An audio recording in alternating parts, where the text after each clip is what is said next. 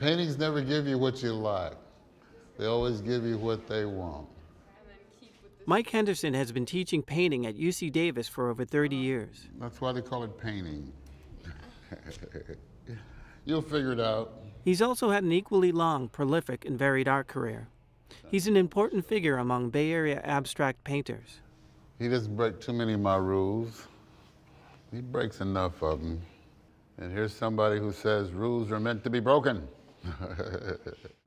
Mike's long and improbable road as both a painter and blues musician began in a small farming town in central Missouri. I grew up in a little town in Missouri called Marshall.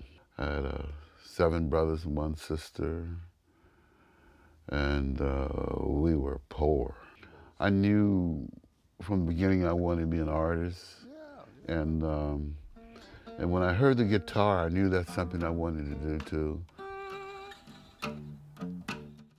As we say in Missouri, don't worry that the mule is blind, just keep loading the wagon.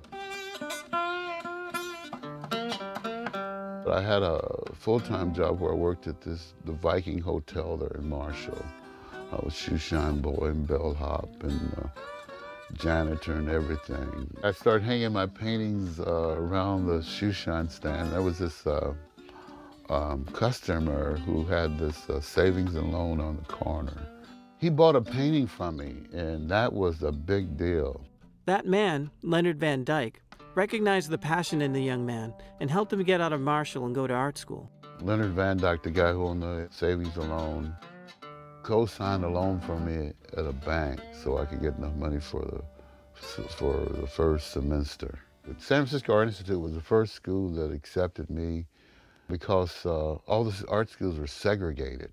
Painting has to be, you know, somewhat spontaneous and something, you know, to get to all those places you need to go, you have to challenge all those people who went before you.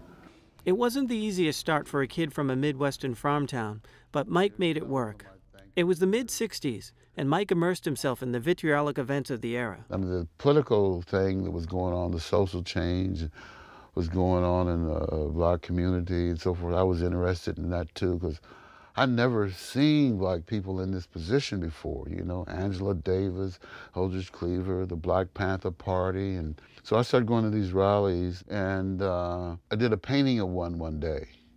And it just opened up this deluge. I mean, from then on, it was like I went to a larger scale. I started painting paintings that were like 6 by 12 feet, and sometimes 12 by 24, 2 canvases together.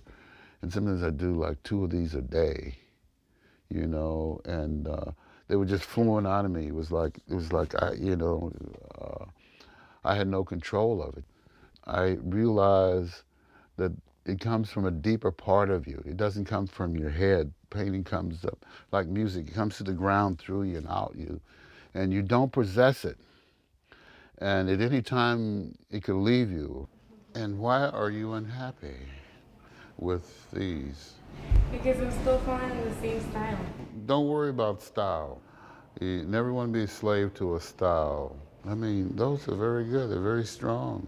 And I think about my own work while I'm talking with the students sometimes, you know, and I'm constantly telling them, you know, hey, I'm dealing with the same problems you're dealing with. Because they never go away. It's the same problems but new questions. On days Mike isn't teaching at UC Davis, he's here in his San Leandro home where he will paint for 12 to 15 hours a day. Frequently, his 10-year-old son Isaac will hang out. This is the one that I'm close to resolving, as I wanted to come in today and take out all my favorite spots. That's the thing with painting, you know. I always try to get rid of all my favorite parts and see, you know, what's really there. I believe, and still believe in, that I've always found when I give that up, a little spot up, it always comes back to the whole painting. I want them to be right on the edge. Imagery and chaos. You get a glimpse of something, you know? And I try to get rid of all the somethings that I see. you know, to push it even further. Mike's work has changed over the years, but ever since a fire in 1985 destroyed his studio and many unsold paintings, his work has become increasingly abstract. Fields of color built with large brushstrokes replaced figurative images. The work moved into emotional territory, where the canvas became a place for exploring authenticity and soulfulness. I'm beginning to find it a little bit here. I see some other spots that are going to take some major surgery, but it might be 2 glasses of Zinfandel to resolve that.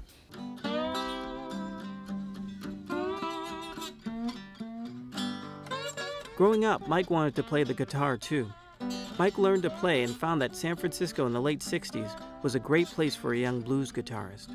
While I was going to the Institute, I had this opportunity to, one of my roommates at the time knew Hannah Stills, and her brother was Stephen Stills, and they had a band called Buffalo Springfield, and they played at Monterey Pop.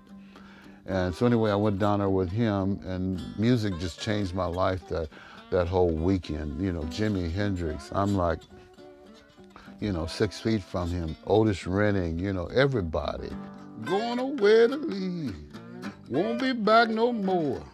Mike went on to have a successful career as a blues musician. He's recorded a number of CDs, and ultimately, it was music that profoundly changed Mike's approach to painting.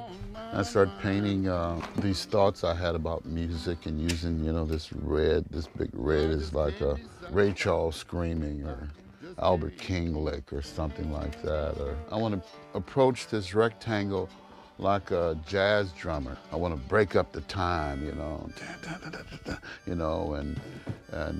not play on the one, on the downbeat, to play against it and build that tension.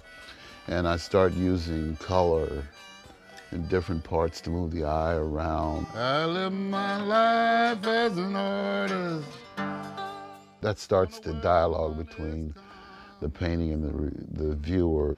Now, whether the viewer looks at it and say, hey, I see that, doesn't matter, I don't really care for it when my paintings really reveal that blatantly, that quickly, As an artist, you only got your time. I wanted to spend as much time as possible painting and playing music and developing as an artist. I never really spent 1 second wondering why. It's really funny at Davis, there's always this need, well, why are you doing this, I mean, I never ask him that because I know I couldn't answer that myself, It's either in you or it's not.